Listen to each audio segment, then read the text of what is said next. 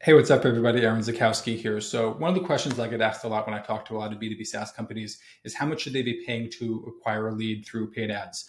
So the way I like to approach that question is basically by starting from their estimated long-term value of a customer, and then working from that point through their conversion rates to kind of figure out, what can they afford to pay to basically back into a profitable number for themselves. So starting from an estimated long-term value, in this example, let's just say it's $10,000 is their value of a customer. The next question we want to think about is what would be their CAC to LTV ratio. So what percentage of that revenue they're going to collect over that lifetime of a customer are they prepared to pay to acquire their customer? With most of the companies that we talk to, it's often someplace in the range of a third to 50%. So basically that would allow, let's say, a third for acquiring the customer, a third for other overhead and salespeople and fixed cost, things like that, and then a third for profit margin, let's say. Sometimes earlier companies who are just kind of trying to create the initial momentum might be willing to pay more, might be paying 50%, might be maybe even more, kind of depends on everyone's unique circumstances. But basically doing that math, you should be able to back into a target number. So based on the example here, if it's $10,000 LTV, basically want to pay a third for CAC. So that means you could pay $3,300 to acquire a customer. Now, customer is not necessarily a lead, or every lead is not necessarily a customer. So we'd have to think about, well, what percentage of leads can we turn into customers, and then back through the math like there. So in this case, if we're able to convert 5% of leads into customers, well, the math would say we'd pay $165 for a customer.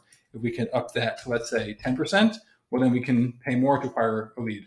One of the things to keep in mind is the more you can pay to acquire a lead, whether that's because your LTV is higher, your conversion rates are higher, et cetera, the more aggressive you can be and the better chance you have of winning with paid ads. Let's look at that number, $330. That'd be a really comfortable lead cost on most platforms, whether that's Google, Facebook, LinkedIn, et cetera. Companies today that are trying to get, really low cost per lead, whether that's a lead or a free trial sign up, really doesn't matter. We have companies that come and they say they want $20, $30 leads. Sometimes that's possible, but it's a harder number to accomplish these days. Back in the day, 5+ years ago, that wasn't really a problem.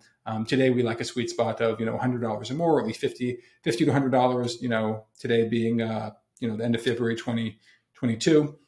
Those numbers are a lot more comfortable for us. But let's say in this example, you get to a point of $330 per target cost per lead, really healthy number. Obviously the goal is to get it lower, right?